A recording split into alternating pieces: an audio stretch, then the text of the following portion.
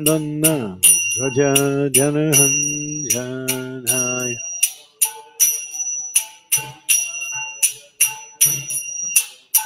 Jamunatira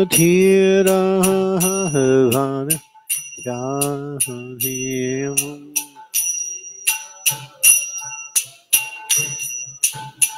Jamunatira Vana Jahadiyam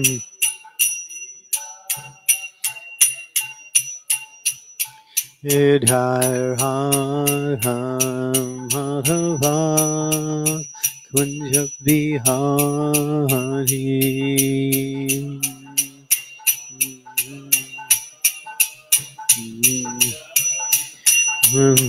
Idhar Madhava Kunja Bihari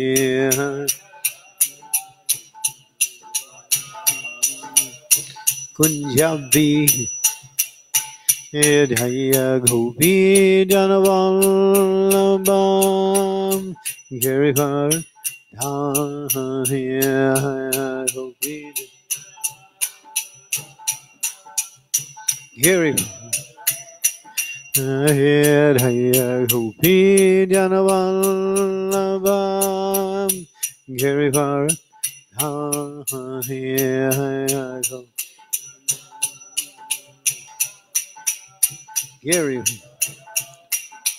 Jasodanandana Raja Janahanjaya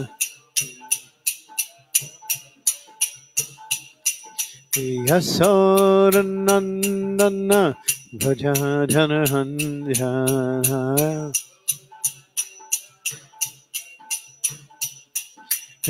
Jamunatira Vana Jahadiyam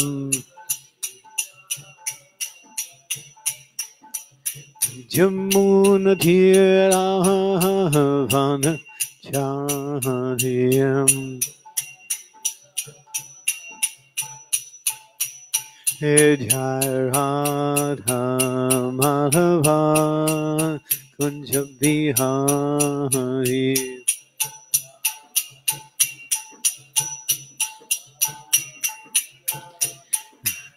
Idhayaradham Madhavam Kunja Bihari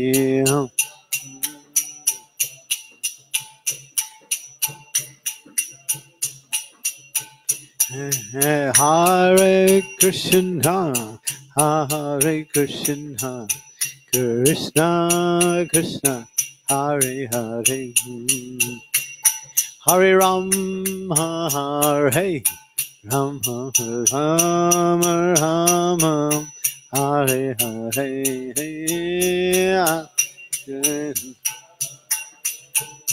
Krishna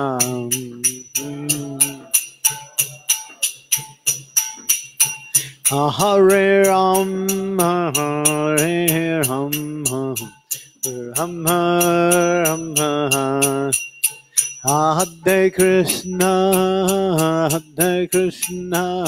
Krishna Krishna Hare Hare Hare Ram Hare Ram Ram Ram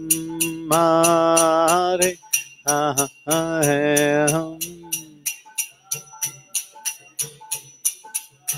Krishna Krishna Nitai Gaur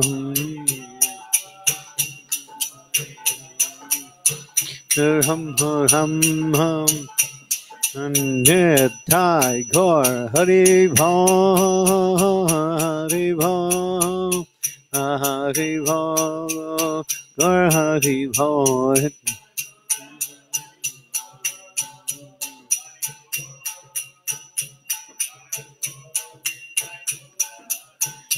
Jaya Jaya Prabhupada Prabhupada Prabhupada Jaya Jaya Prabhupada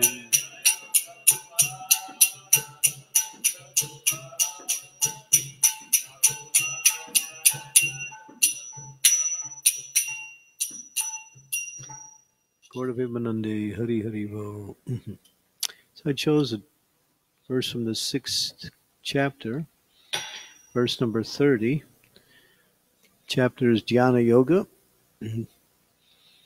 Yom Om Namo Bhagavate Vasudevaya.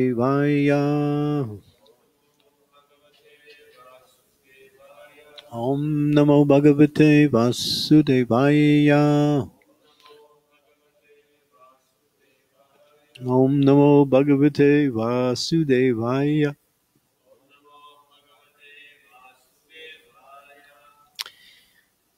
Yomam Prashanti Sarvatra Sarvachamai Pasyati Tasyaham Nam Pranasyami Sajamena Pranashyati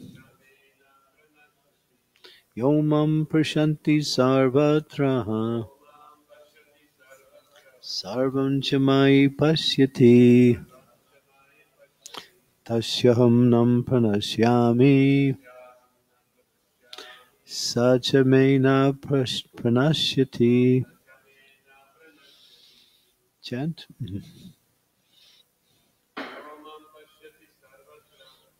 Yomam Pashanti Sarvatra.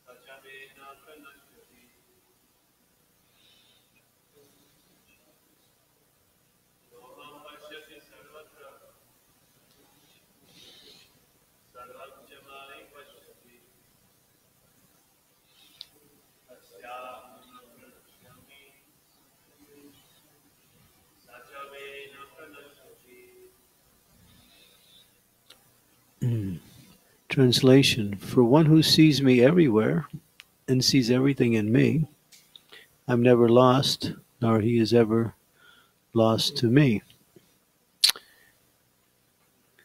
For one who sees me everywhere and sees everything in me, I am never lost, nor is he ever lost to me. Purport. A person in Krishna consciousness certainly sees Lord Krishna everywhere, and he sees everything in Krishna.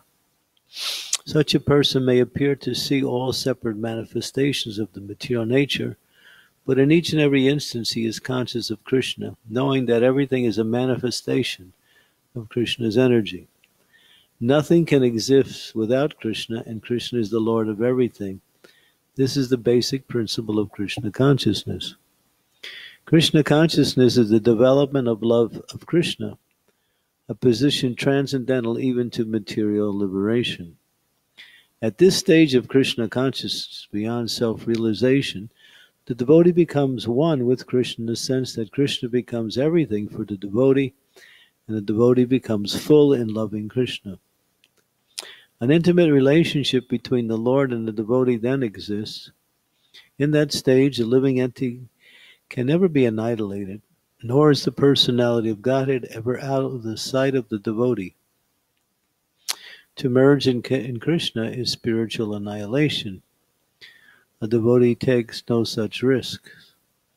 As stated in Brahma Samhita, Premanjana Surcharita Bhakti Vilochanenam Santas Sadaiva Hridayeshu Vilokayanti Yam Shama Sundaram Achinta Guna Sarupam Govindam Purusham Tamaham Bhajami. I worship the primeval Lord Govinda, who is always seen by the devotees, whose eyes are anointed with the pulp of love. He is seen in his eternal form of Shamsundar, situated within the heart of the devotee. At this stage, Lord Krishna never disappears from the sight of the devotee, nor does the devotee ever lose sight of the Lord. In the case of a yogi who sees the Lord as Paramatma within the heart, the same applies. Such a yogi turns into a pure devotee and cannot bear to live for a moment without seeing the Lord within himself.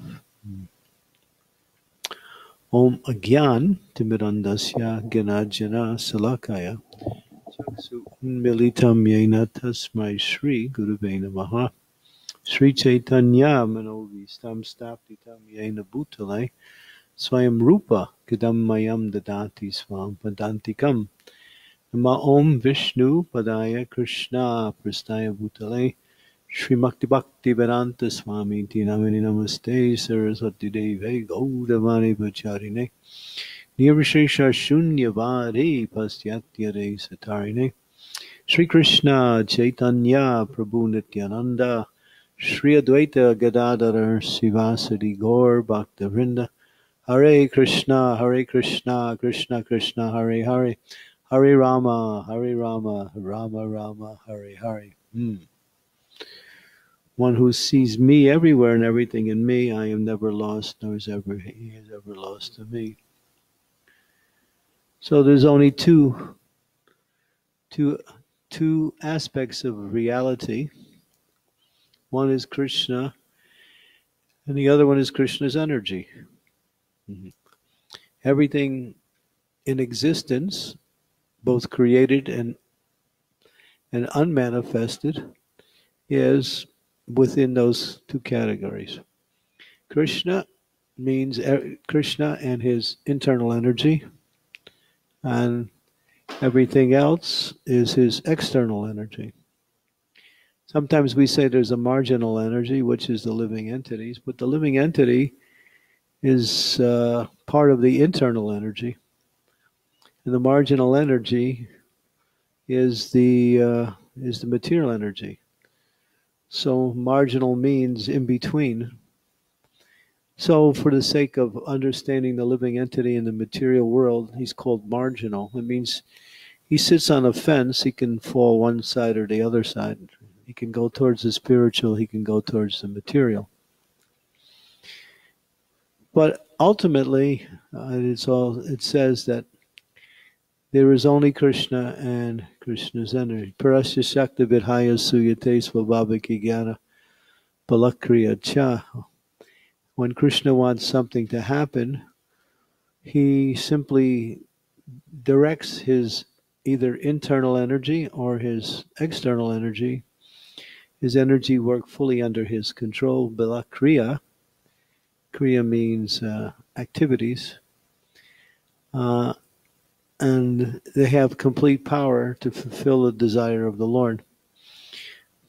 He manifests the energy and he directs the energy also. He's within everything, but he remains outside everything. As it mentions in the 9th chapter of Bhagavad-gita, he is, I'll read that verse. It's a really nice verse, the 9th chapter.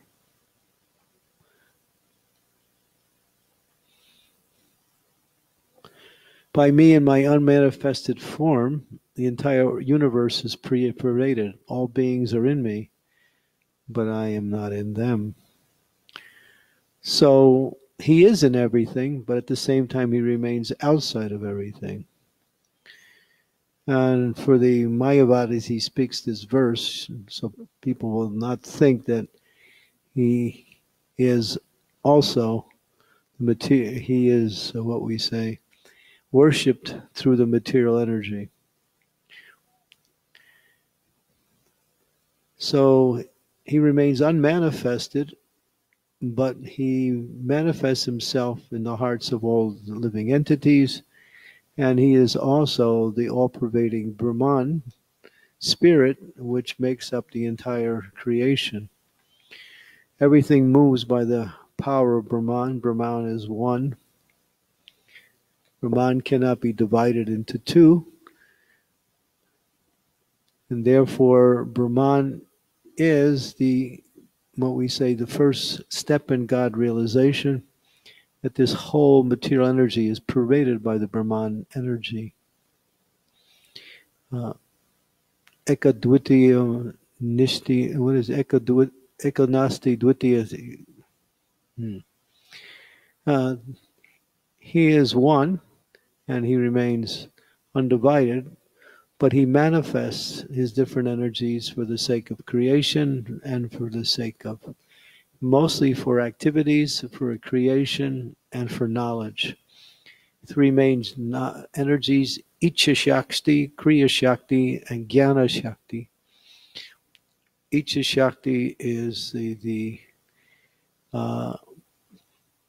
power of, Kriya Shakti is the power of activity, and Jnana Shakti is the power of knowledge. Icha Shakti is the power of creation, like that. So he manifests his energies in different ways. But him and his energies are not different. The Mayavadis and others like to divide the energy from the source of the energy. But you cannot do that. It's just like when you block the rays of the sun by a cloud. In other words, the rays are no longer visible, but they're still there. In the same way, the Lord and his energies are inseparable, but for the sake of activity and manifestations, they appear to be separate. So just like it says everything is the energy of the Lord, but the Lord is not personally within his energy, but he's there in his impersonal form, in the form of the Brahman effulgence. So for the sake of understanding, everything is Krishna and everything is not Krishna in the material world. But ultimately, from the highest principle, there's nothing outside of Krishna. Material simply means cut off. In one sense, there is no such thing as material, because although this is Krishna's energy, Krishna cannot create anything material. Material means you take something that is created by the Lord, and you use it for what we say selfish interest. That becomes material. So when the same energy is used for Krishna service, it retains its spiritual nature. But just like they say, matter can never be created or destroyed. The forms of matter can be destroyed or changed, but the elements that make up the forms are eternal. Bhumir apanalo bayug kamana buddhayevacha hankar itya me bina prakriti astada. Earth, water, fire, air, ether, mind, intelligence, and false ego are the manifested material energies, and these combination of these 8 elements make up everything material. There's nothing outside of these 8 elements. And so when you see the different forms of this world, they are a combination of some or many of these same elements. If they're a living being, then they're a combination of all of the 8 elements. If they're a sthana means, well, jada, not sthana, I'm sorry. Sthana means immovable living entities, but jada means dead. That means once the matter is cut off from its source, just like a tree, when you take a tree, the bark is actually part of the living being's body. But then if you cut the tree down, then the wood that you take is no longer alive. It's dead. It's simply matter or dead matter. And then you use it in different ways. So that means there's no life there. So, but everything is connected to life, and everything moves by the force of life. Nothing can move without life itself, and life is ultimately coming from Krishna through his various energies. So a devotee knows, as Prabhupada mentions in the first sentence, he says, a person in Krishna consciousness sees Lord Krishna everywhere, and he sees everything in Krishna. So what does that mean? And then Prabhupada goes on, such a person may appear to see all separate manifestations of the material energy, but in each and every instance he is conscious of Krishna. So what does he mean that this is Krishna's energy? So that's what it means, that this is an energy, and therefore he manifests that energy as the material world. So nothing belongs to anyone except Krishna. Krishna is the supreme and sole proprietor of all existence. And so a devotee knows that everything in this world is Krishna's energy, and therefore, if I can use whatever is here in the service of the Lord, then that activity purifies the consciousness of the activator, of the person performing the activity, and it reconnects that material element energy to its source in the form of devotional service. Prabhupada used an example sometimes, one time, or many times actually maybe.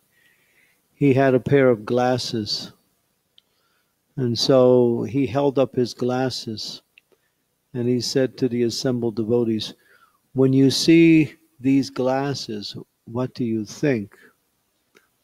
And of course the answer was, Prabhupada, we see them as your glasses, they belong to you. Prabhupada said, yes, this is how you should see everything in this world belonging to Krishna. And therefore one will not neglect or abuse or misuse anything because he understands it belongs to the Supreme Proprietor. That's why a devotee is always conscious in how he treats the material energy also, because he knows it's actually Krishna's energy and should be treated in a proper way. And of course the best way is to use it in the service of the Lord. So this is a devotee. He understands there's nothing outside of Krishna, and his energies and him are non-different, but they're different. They're different in the sense of activity, like that.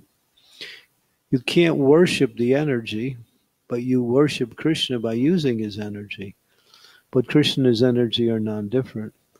The example is given that in India, if you want to worship the Ganges, you go to the Ganges and you scoop out a handful of water and you offer prayers to the Ganges by pouring the Ganges water back into the Ganges. So what does the Ganges water have to do? What does the Ganges have to do with the water? It's her water anyway. You just took it and now you're putting it back. So everything in this material world belongs to Krishna. We're just using it.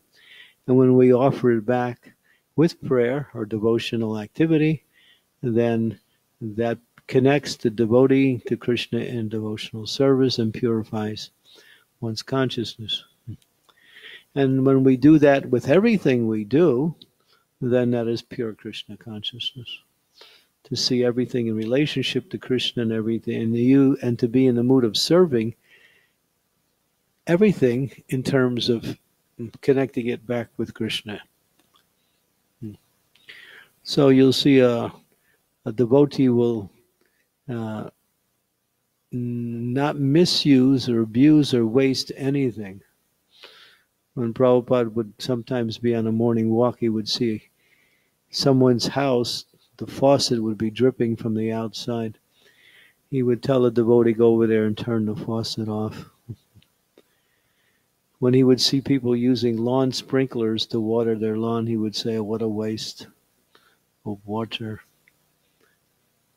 When Prabhupada would see the lights left on unnecessarily, he would say, this is a waste of Krishna's energy. And there are many incidences where he pointed these things out. If he saw, like in India, people have fans in their rooms, so sometimes they leave the room and leave the fan on. But Prabhupada would find out, he would be concerned and tell them to shut it off. So when you leave the room. So Prabhupada was very conscious that everything is the energy of Krishna and should never be misused or wasted like that. Just like when we cook prasadam, we should make sure that if we have extra, it gets distributed somehow and not just thrown away. It's now, of course, nowadays it's a little hard because of the situation to distribute prasadam, but then we have the living entities outside, and we can make prasadam available to the to lower living entities like that. But try to cook in such a way that everything is used so there's no waste. This is very important.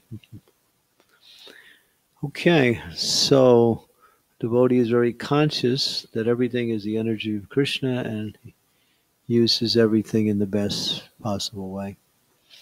Any questions or comments?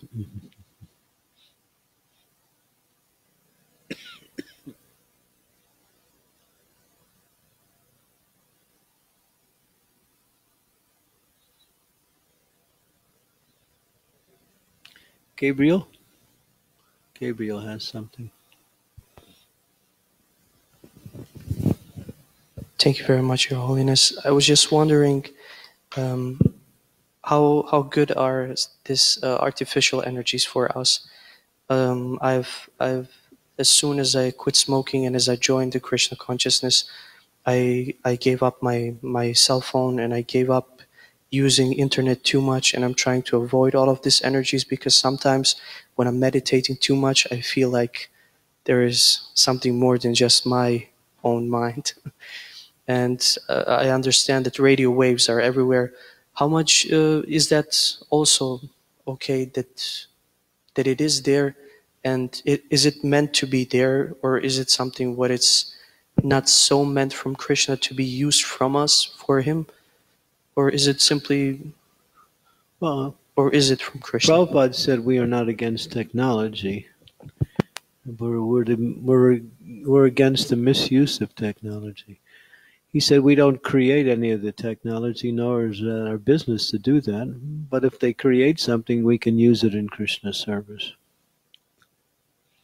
But again, there's yukta vairagya, which means to use things in Krishna service. But there's a misuse of that principle too, where there's unnecessary use of these things that are created. And therefore, one has to be very conscious of that. They do pollute the environment too, especially these radio waves all over the earth, and all kinds of other energies that are pervading the Earth's atmosphere. There was one doctor who's just recently been speaking, and he attributes this coronavirus and previous epidemics that's happened within the last 100 years to these radio and all these different energies that we've created through technology that are disturbing the Earth's atmosphere. So we may have a cell phone, but it should be used just as absolutely necessary. Computer in the same way. We can get overly engrossed in these technological things and forget about spending time with devotees, forget about spending time with Prabhupada's books, forget about doing other services that we could be doing. So there is a little bit of a misuse, even within our society, for these technological gadgets. Therefore, I try to be very careful in these areas and use it just to the bare minimum.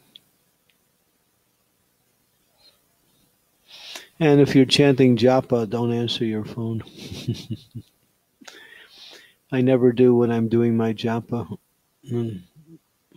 If something comes in, I'll do it I'll take it later. But japa period for me is sacred, and I think that should be followed. It's like there was one saying, when I chant, I chant. That means I don't do anything else. When I chant, I chant.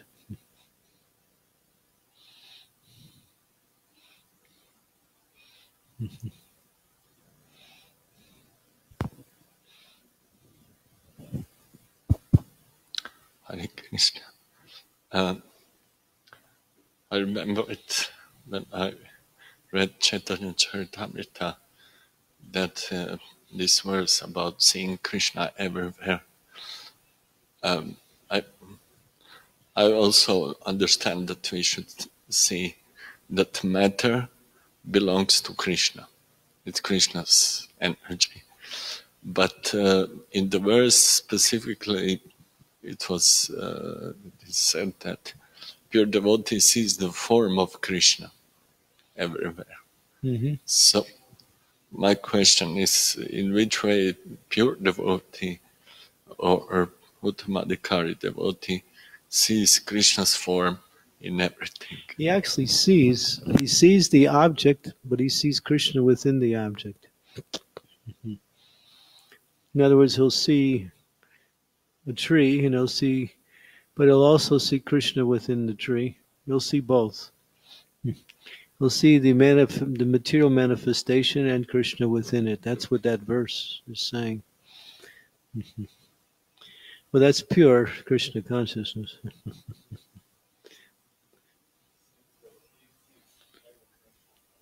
Yeah. Yeah, Krishna's yeah. Well, that he's Bhagavan realized, fully Bhagavan realized. That's purified consciousness, because in our natural state of consciousness, there is no matter. There's nothing but Krishna.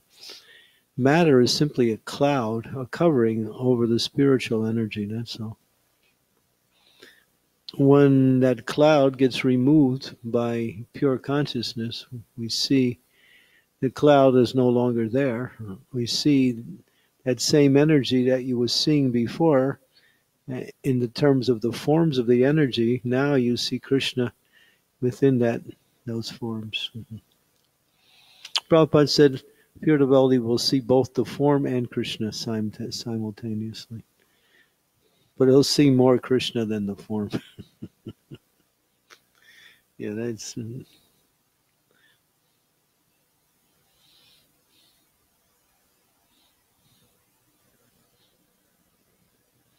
Yes, Matko. Hare Krishna, my question is, can one come to the point of, I thought of this earlier, can one come to the point of seeing Krishna everywhere, viewing everything as Krishna's energy or everything belonging to Krishna, by always reminding themselves of this?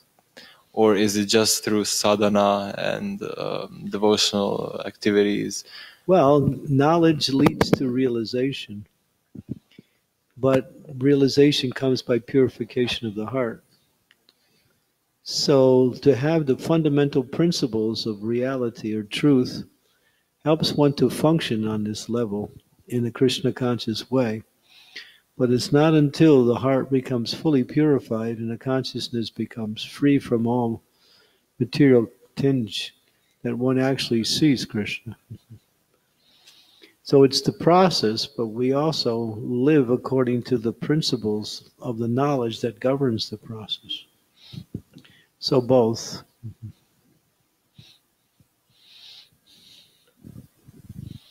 And by practicing the knowledge in terms of our day-to-day application, we start to develop the right consciousness.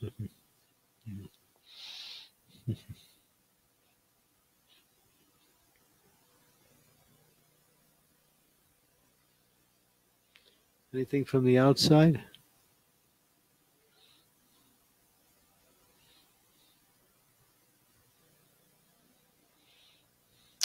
Okay.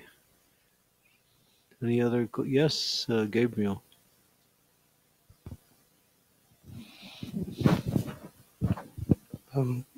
Your Holiness, by your opinion, can something like that exist that humans have created to help the matter itself when something is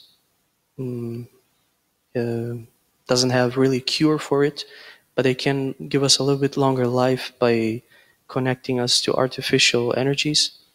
Is it something what we should surrender to and accept it as Krishna's arrangement, or is it just a theory set by people and we should, I don't know, if we are able to not surrender to it and not to have to deal with it, should we avoid it? You're talking about what's created by the human beings on this earth. Yeah. But it's all created from Krishna's energies. Everything they work with is coming from the energies of the Lord. They're just putting it together in different forms, that's all. So it's artificial because it is being used in the wrong way.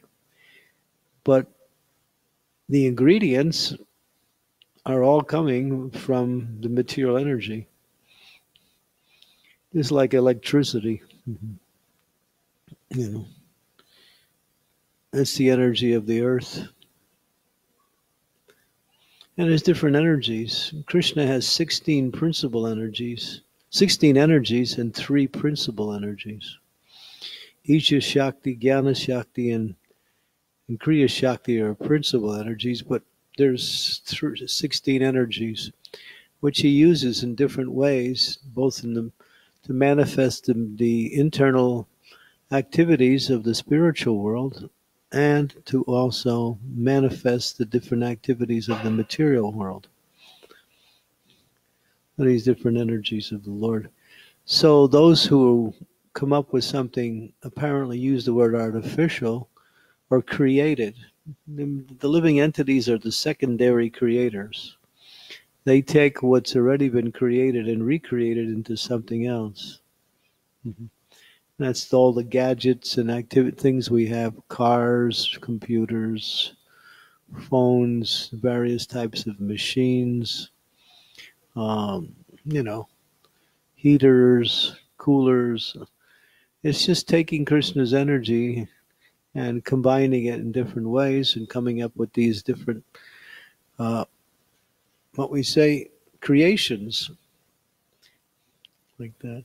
The idea is not to simply exploit the material energy to create something new in order to sell the product in order to get some pecuniary benefit. That's what's happening. People are living entities exploiting the earth simply to create some new object that they can market. And then they have to market the object by creating a whole realm of advertising in order to get people to buy something that they created, which generally people don't need. When it comes right down to it, we don't need much to live.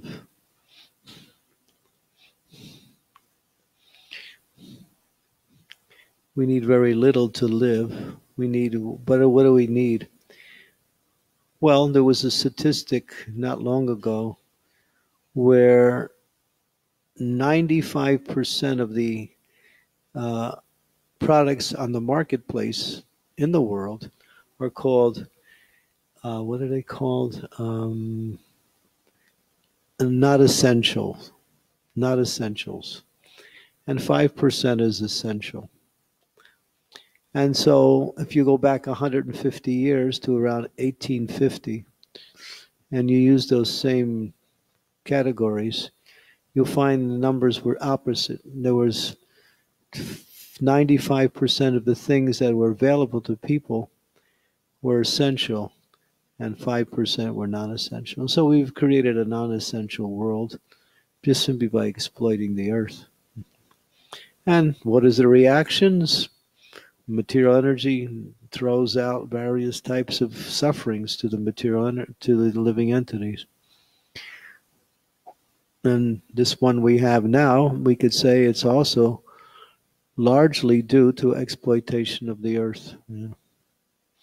And Prabhupada writes that, and pestilence actually comes by the sinful activities of the living entities. So, yeah.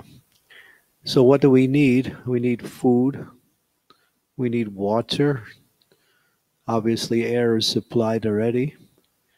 We need maybe some place to live, so some building materials.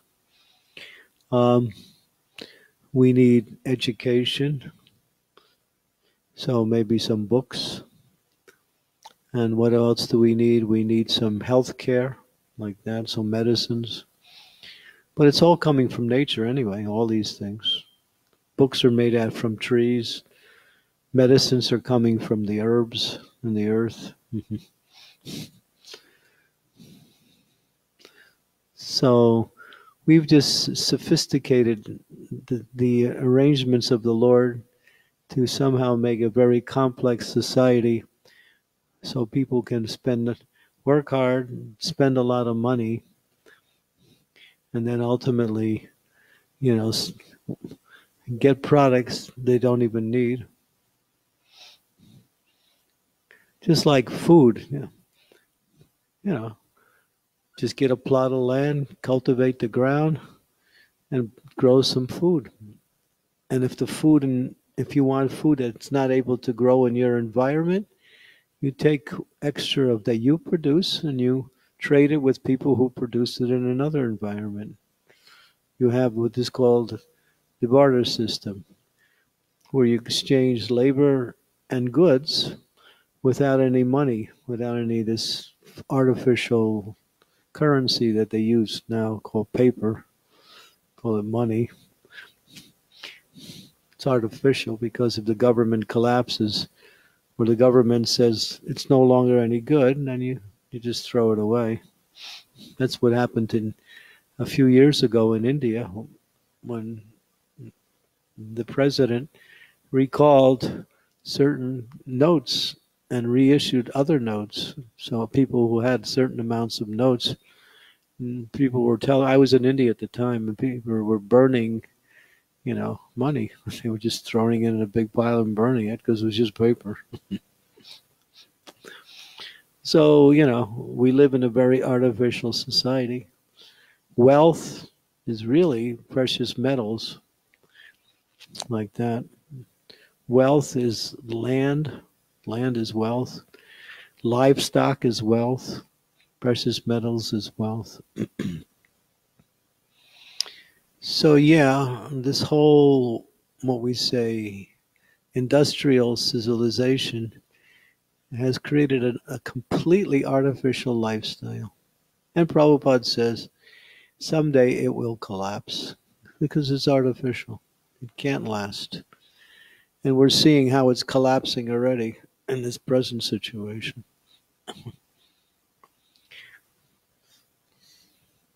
That's why the principle is simple living.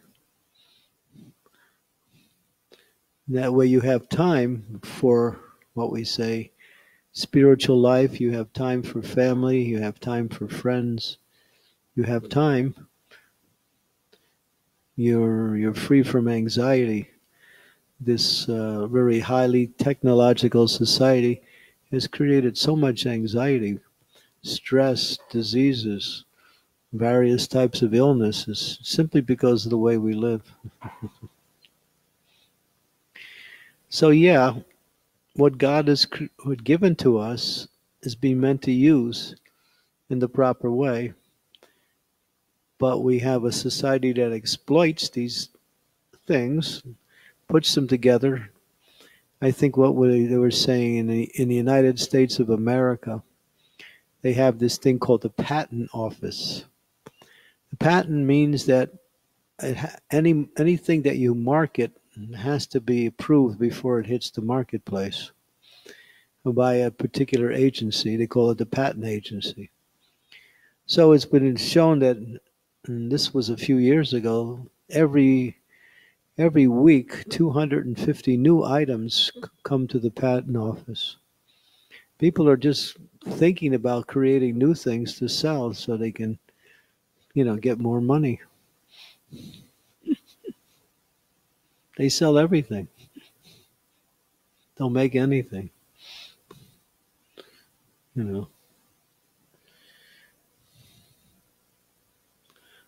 Our world has become so complicated and so complex just to do the basic things in life,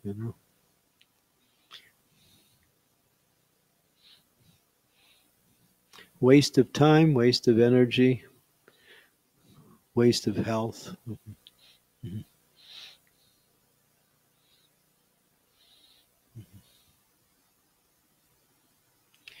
That's why Prabhupada said, we should develop our farms and teach people how to live. First, we have to be able to show by example, and then we can invite others to take part. And these farm communities, rural communities, are actually foundations for teaching the principles of simple living. You can still have nice things, but it doesn't mean you have to, work like an ass simply to get your food and get all these other things that are not even necessary.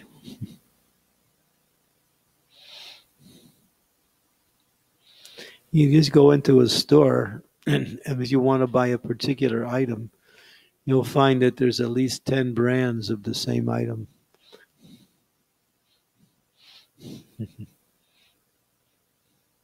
It's like one of our senior devotees was giving a lecture. He said, I was doing some work on one house, so I had to buy some tile glue for tiles. So I came to the hardware store, and I was looking, and I saw there was 19 different brands of tile glue. So I went to the cashier and I said, well, which one do you recommend? He said basically they're all the same. But everyone buys this one brand because on the cover there's this half-dressed lady. So in order to sell the product, they put these half-dressed ladies on the covers of things, and it seems to be the product that everyone buys, But the conclusion was all those items were practically the same.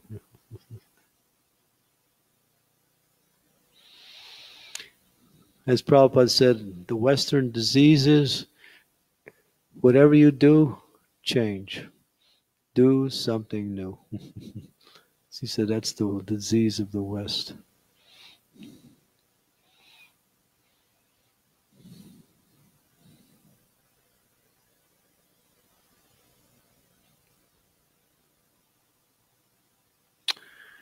Okay.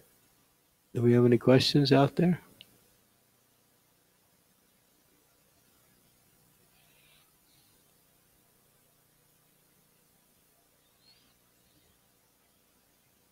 No? Okay. Thank you very much. Srila Prabhupada Ki Jai.